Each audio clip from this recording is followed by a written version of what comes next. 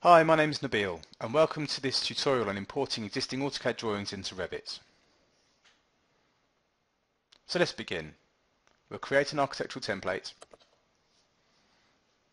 and while that template's loading I'm going to navigate over to AutoCAD so I can take a look at the drawing I want to import. So there are two things to take into consideration about this drawing. Firstly, the font in this drawing isn't a TrueType font, so I need to tell Revit which TrueType font to replace it with, as Revit can only read TrueType fonts. And secondly, the border of the text below has been assigned the colour number 1. The line weight of this border in Revit will be controlled by mapping the colour number to the line weight to simulate the use of a CTB file, and we'll demonstrate that later. Okay, so now what I'm going to do is navigate over to the Layer Manager. Let's take a look at the layers within this drawing. There are three things to take into consideration. Firstly, Revit will map the line types.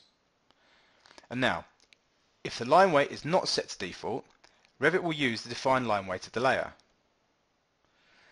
Thirdly, Revit will map a line weight based on the colour number, and we'll demonstrate that later on. And we use the border around the text as an example of this, because it's set to colour number 1. So let's minimise AutoCAD.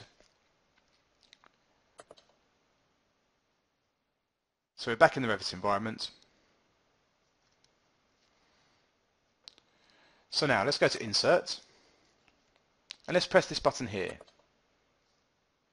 It's the settings to map line weight to colour number.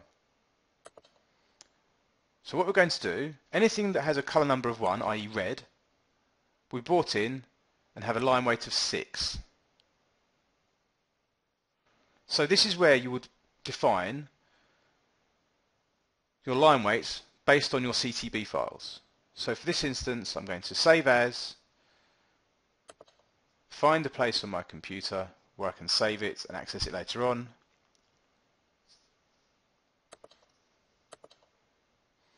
If you're working on network, it's also good to save this across the network so that it can be used by everyone in the project team if you are using CTB files. So I'm just going to go ahead and save it here because it's convenient for me, and I'm going to press OK. So moving forward, we're going to start looking at mapping AutoCAD SHX fonts to TrueType fonts, because as I mentioned earlier, Revit cannot read SHX files. So I'm going to select the text in this drawing, and now I'm going to take a note of the font name, and it's set to Romans. Let's close the text editor and minimise AutoCAD. So now what I need to do is look for the file shxfontmap.txt. Once I've found it, I'm going to open it, select the last row, hit carriage return and type romans.shx. Press tab, and in the second row I'm going to type Arial Narrow, because the Arial Narrow is the font I want to replace the romans.shx with. So I'm going to save this, I'm going to minimise the text file and minimise this dialog. So now I'm going to go to View, I'm going to create a drafting view. I'm going to rename the drafting view. Let's call it Roof Detail. Capital R, Roof Detail.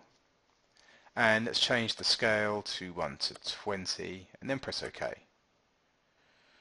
So now if we navigate over to our project browser, we need to check it's there. So under Drafting Views, there we have it, Roof Detail. And it's in bold because it's the active view. Now, let's go to Insert, and let's press Link CAD. There we go. Now we're going to choose the drawing we want to import, and I'm going to change the colours to black and white. And I'm going to turn off correct lines to slightly off axis and press Open.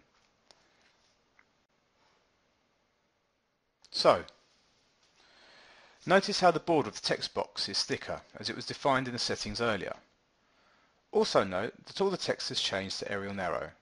Any other changes can be managed globally in the object styles or locally on a view-by-view basis in the visibility graphic overrides.